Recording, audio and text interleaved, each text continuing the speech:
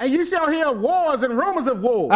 See that ye be not troubled. Go ahead. For all these things must come to pass, but the end is not yet. See, now man been fighting wars since the beginning. But the thing he letting you know here, it's going to be really escalating when it gets to the end. And we know it even had to escalate to a point where they can destroy all flesh, because we've already read verse 22 in this chapter. So it's escalating. That's why it's fighting all over the place. It's so much fighting, we don't even be worried about it. We immune from it. We used to fight. You don't be shocked you hear it's a war going on, and it could be 50,000 people get killed. You'll keep eating your breakfast. So, we're immune to it. But go ahead. Verse 7. Uh-huh. For nation shall rise against nation, and kingdom against kingdom. See, that's what's going on. Worse and worse. Go ahead. And there shall be famines and pestilence and earthquakes in divers places. See, and not just man doing crazy stuff like fighting each other, but stuff man can't even control himself. Natural disasters, famines, where you just can't get enough eat. He said pestilence, that's disease. Earthquakes in divers places. You name it, it's going on. Stuff that we have never heard. A few years ago, most people in there had never heard of a tsunami. But we've seen that now. Because you name it, he said it's going to go on. Go ahead, verse 7. I'm sorry, 8.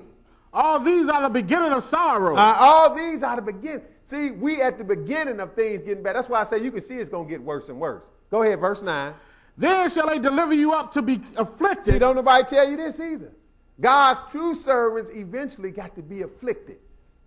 Because they don't want nobody to tell the truth when everybody else is lying. So then shall they deliver you up to be afflicted. Go ahead. And shall kill you. And even kill you. Jesus said his own will be killed. See, somebody going to have to get their life up. But until I know that, I'm going to be trying to get to the wilderness when the time comes. Go ahead. And ye shall be hated of all nations for my name's sake. See, you're going to be hated of all nations for his name's sake. Read verse 11. I'm going to throw that in there. Go ahead. And many false prophets shall rise and shall deceive many. See, he keep mentioning that. And who is telling us about false prophets? Surely not the false prophets, are they? That would be counterproductive, wouldn't it? They're not going to do that. They don't even mention that. Like it's not even in the Bible, but this is an urgent message from Jesus, the one they claim to be preaching about. You claim to be preaching about Jesus, but I don't see you saying nothing he said. Something is wrong with that. You talking about money cometh. Jesus talking about false prophets cometh. Beware of them. And many false prophets shall rise and shall deceive many. Now you know why it's a few people believe what's really right. And churches will be full tomorrow with people listening to false prophets. That's why this rapture theory is so popular. Because you don't have to do nothing with it. All you got to do is say you believe in it and you think it's going to happen. But you in for a rude awakening. But now skip down to verse 14. We'll get back on track. Go ahead. And this gospel of the kingdom shall be preached in all the world for a witness unto all nations, and then shall the end come. See, but the bottom line, the good news, the gospel got to be preached. In the midst of all of this, God got some people still preaching the gospel. That's how we know what our job is, brothers and sisters. Our job is not to try to get a bunch of weapons and be ready for some war that we couldn't win anyway unless the Lord helped. Our job is not to be, if you want to plant you some tomatoes and stuff, that's fine. But don't make that like that's your out in this world system.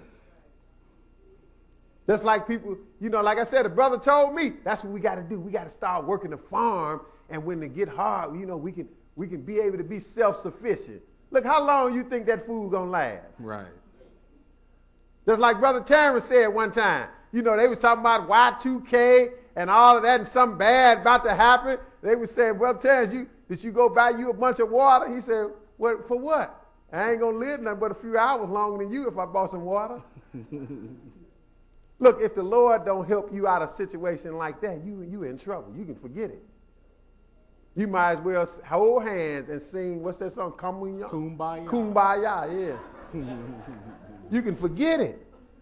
But the good news is God got a way for us to escape when it get hot and heavy. When the worst time in the world's history come, he got a way. He always have a way. He didn't just leave Noah out there, did he? When he started letting it rain, he gave Noah some instruction. But notice he just didn't take Noah away and Noah didn't have to do nothing. He gave Noah some instructions and Noah had to do it. So we need to know what the instructions are. So he said in verse 14, first of all, the gospel of the kingdom shall be preached in all the world for a witness unto all nations, and then shall the end come. So God going to make sure the gospel is heard. And then the end come. We still talking about the end. The end has not come yet, has it? So that means this verse cannot be fulfilled yet, has it? So that means Matthew 24 can't be completely fulfilled, can it? That's right. But go ahead, verse 15. When ye therefore shall see the abomination of desolation spoken of by Daniel the prophet stand in the holy place, whoso readeth, let him understand. Now that's the big sign. Out of all of them, that's the big one.